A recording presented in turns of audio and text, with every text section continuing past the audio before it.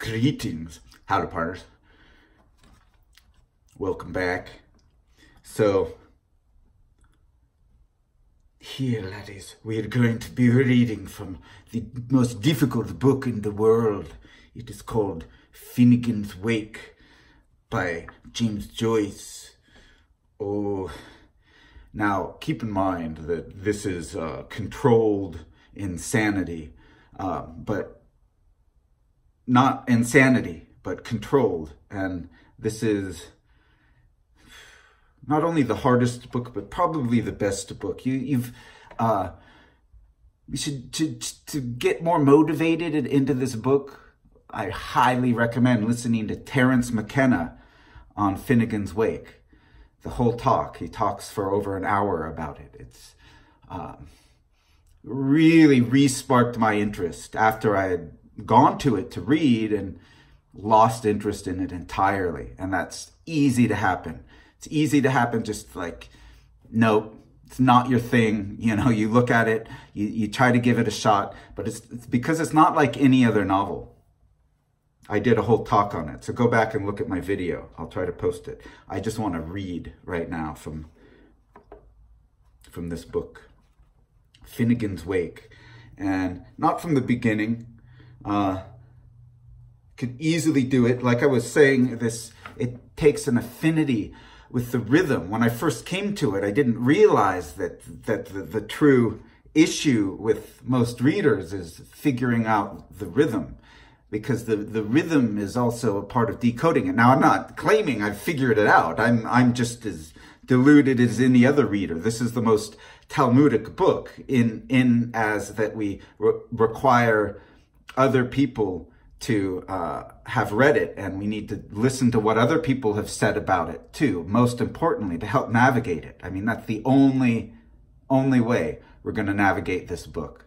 But we can also help inspire each other with it. Not to go out and read the whole thing, because it's just too difficult for that. It really is. It's too difficult of a book, and it's huge. It's a huge book, and it's brilliant. It feels magnificent. At least this publishing of it, which is probably, I think, the originally intended publishing. And oh, it's so lovely to finger through these pages in this book. Oh, it's great. But nonetheless, we've got to get inspired by it from other people. But here's the thing: if you can just find one paragraph, right, that flows for you, the rhythm makes sense, and then the humor will come alive, and then there will be some sort of, maybe a secret meaning to you about, that fits into what you know overall about the book. So however limited that is, it's like all of those explanations are actually living parts of Finnegans Wake. So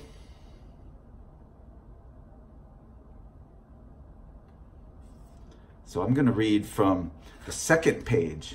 There's so many great places to start. I mean, this book, you could actually call every page through the book is potentially a first page.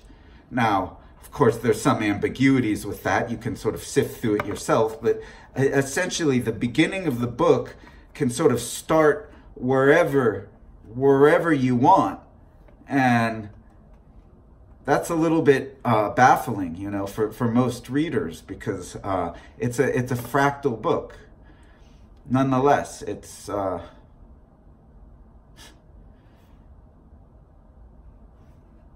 it's a typographical book too. It's something you've just got to read. You can't listen to other people reading it. Only very limited amounts of the paragraphs would that work for.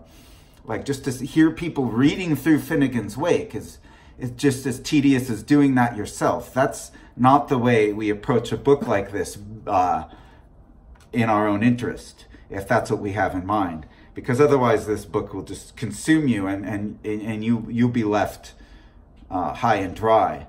Because Joyce was just more intelligent than any one of us. Truly. I think historically that's recognized now in the literary circles.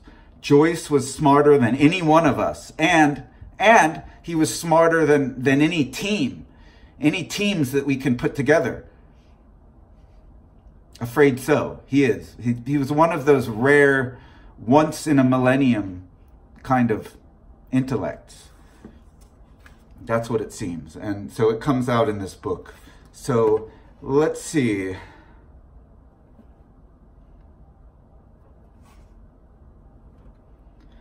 Because there are, like I'm saying, it's a typographical thing. It is meant to be read aloud also, but, you know, like you've got to cheat. There are certain parts of the typography. Like, for instance, the thunderclaps. There are like 4 or 5 times in the book where a primordial thunderclap is alliterated, is actually written out in all, like usually with 50 to 100 characters in one word.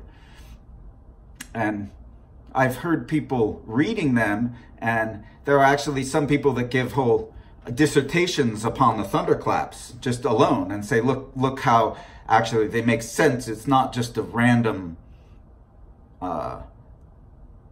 accruement of words, accrual of words. It's not just a random accretion of letters and syllables mixed up to sound like a thunderclap. It's nothing like, it's a lot more than that. I mean, it is that too. But on the other hand, from a perspective of reading, I mean, it's like, yeah, you can study it, but when you're reading it, you don't have to like iterate every single vowel and consonant perfectly as he wrote it. You can just say, like, that's my opinion of it. Like, you can just sort of imitate a thunderclap in your own way. And you would be more true to Finnegans Wake to do that than you would to try and read out every one like a lot of people do. So it's one of those books that's confusing. A lot of the stuff that's out there about it only confuses it more because there's Irish guys that are just reading from it. And that doesn't do a lot of good just from someone to read it to you. Like I'm saying, you could read it yourself, someone reads it to you. No, we need to be able to read what's going to inspire people. That's what I'm about to read to you, something that's I find truly inspiring. It might be a little bit too obtuse and dense for most of the viewers, but that's fine. I mean, most of the viewers have already been combed out by this introduction, and only the hardcore literati who are there. Yeah, I want to hear this. I'm waiting for the inspiration that you're going to share in this. Well, I'm going to bring it to you. But I just, like I'm saying, Finnegans Wake is like, there's so much to say. It's a typographical wilderness. It's a jungle, but everything makes sense. I mean, it's an organic jungle, and it's built upon many languages. Most of them are English, but there are so many other languages interfused within the English, and so many double and triple entendres that or however you pronounce that, there are so many that one person can't catch them all. So it's not a book just for one person or for individuals to sit down and enjoy, you know, over the summer or over the week, their week vacation or something, to plow through the book and then conquer it. You've finished it, right? There's no one out there who can say, oh yeah, I've finished Finnegans Wake. I don't think there is. It's not a book that you can finish. There's no end to it. There really is no end to it. It's not a book that can be finished. So a book like that is really difficult to start. And this attests to the genius of James Joyce, because no one else could write a book like this. No one else could. Who could possibly write a book like this? People have tried to copy Joyce since then. Like the guy who wrote, man, what was his name? He wrote Sexus, right?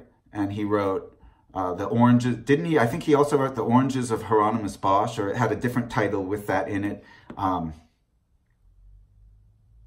Man, name slipped my mind, right? The American writer. He tried to write some sort of like pioneering, cutting edge novels, but nobody ever, you pale. Everybody pales next to Joyce. Like you don't even try. That's what I say. Don't even try, right? Why write? Why keep writing when it's all there? It's all in Finnegans Wake. All we have to do is get the book and show a little dedication and interest, and then we realize, I mean, it's like there's really no, I mean, this is the end. He did it. He did it in fiction. Now all we have to do in fiction is stop printing and writing new fiction. We just have to go back and read it. And this is a mystery novel too. Forget Stephen King. Stephen King is the most crass, petulant writer in the world. He doesn't have a creative bone in his body. He's a thief, ideological thief. So, I mean, something like that, whereas this is all originality. All, like, in every possible way. There's no way to summarize Finnegans Wake, because you can't finish it. It's a book you can't finish, so how can you possibly give it a summary? And nonetheless, it really helps to the people who've attempted to do so for us. Yes, thank you people, namely Joseph Campbell. He wrote, personally, I think his best work. Usually a lot of great thinkers, their best work is their first work. Like Nietzsche, his best work was his first work, right? The End of College, he wrote these couple essays, The Birth of Tragedy. Definitely his most lucid and best thinking. After that, he was just sort of playing the role, the puppet philosopher, right? He was just sort of the stuffed animal philosopher that he marketed himself as, right? It was just a marketing ploy after that. Looks like to me. But from the beginning, I mean, that was the essence of what Nietzsche achieved. And then, so we look at Joseph Campbell, no doubt. I mean, it's like he wrote so much about mythology, and it's like, I can't even penetrate that. I can't say that I've been able to finish those books and I can talk about them with any clarity at all. So, but nonetheless, I think his best book was about Finnegans Wake, The Skeleton Key to Finnegans Wake. That's another good one to read. That helps you kind of summarize. It really sort of draws a circle. It makes it seem like it's not an infinite book in every way, on every page, in every sentence, and oftentimes in almost every word. There's an infinite number of iterations and interpretations that can go on. And so the key, Terence McKenna hit on it. The key of it is the rhythm. Sort of to appreciating it, we've got to imbibe the rhythm of these paragraphs, and that will come after reading The Skeleton Key and knowing sort of what it's about. And then we realize that the rhythms are actually more or less characters, and we also have to keep an open mind to know that each character in the book is not frozen in time, but they're also, like, by being frozen in one place and one time in Dublin. It's a book specifically about Dublin. It's a night dream. It's a book basically about the dreams, the night, while the two people are sleeping in bed. It's a wife and a husband. And the husband is a tavern keeper from Denmark who's migrated to live and start a tavern in Ireland.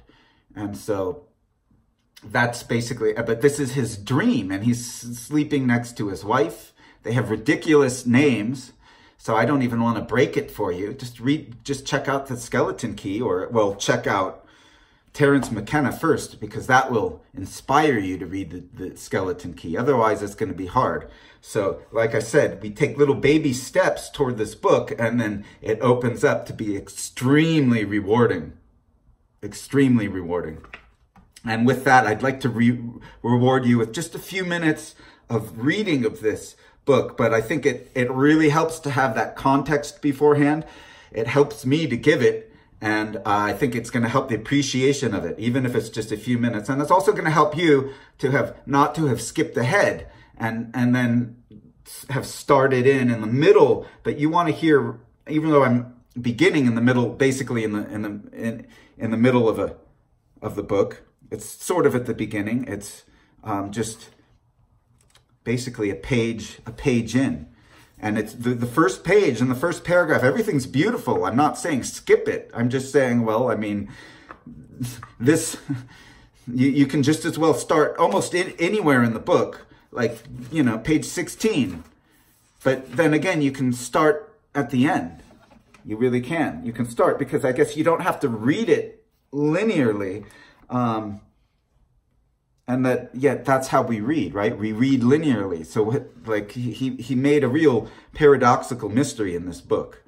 That's the thing. So I think it's going to do you well to hear me from the beginning of right when I start, which is going to be in about 5 or 10 seconds. So I'll begin in the paragraph of this book. Oh, it's after one of the first thunderclaps, which comes in the 3rd paragraph.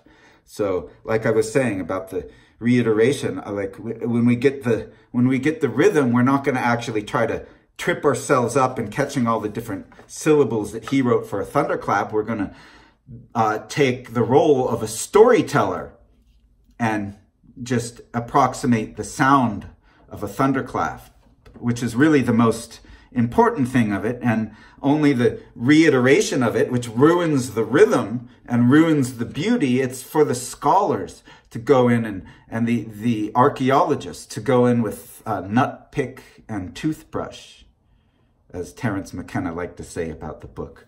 You've got to go in with nut pick and toothbrush and scrape away and try to begin to reveal the beauty of this wondrous book. Here we go. Bygmester Finnegan of the stuttering hand, Freeman's Maurer, lived in the broadest way imaginable, in his rushlet, too far back for messages before Joshuan judges had given us numbers, or Helvidicus committed Deuteronomy. One yeasty day, he sternly struck his teat in a tub for to watch the future of his fates. But ere he swiftly stuck it out again, by the might of Moses, the very water was evaporated, and all the Gunnesses had met their exodus. So that ought to show you what a penchant-jushy chap he was. And during mighty odd years, this man of Hod, cement and edifices in Toper's Thorpe, piled bildung supra bildung upon the banks for the livers by the so-and-so. He addle little Fifey, Annie, ugged the little crater. With her hair in Hans, tuck up your part in her. Oft while, bulbulous, mither head, with goodly trowel in grasp and ivor-oiled overalls, which he had particularly fancied like Harun Schilderic, Egebert.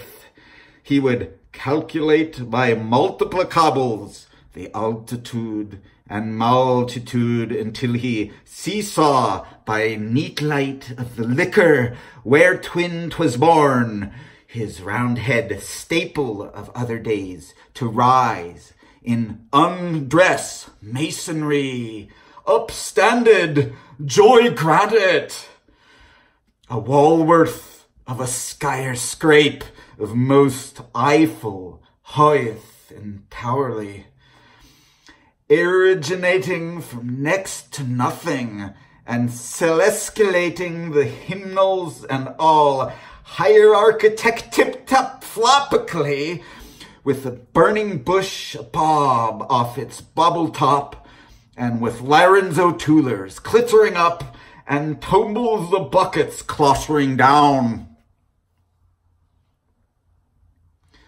Of the first was he to bear arms and a name, Vasily Buserlev of Reisingborg, whose crust of heraldry invert with ancillars, troublant, argent, a hedge oak pursuant, horrid horned, his scutcheon fessed with archers strung, Helio of the second. Hooch is for husbandman handling his hoe. Ho, ho, ho, ho! Mr. Finn, you're going to be Mr. Finn again. Come day morn and, oh, your vine. Sunday's eve and, oh, your vinegar. Ha, ha, ha, ha. Mr. Fun, you're going to be fine again.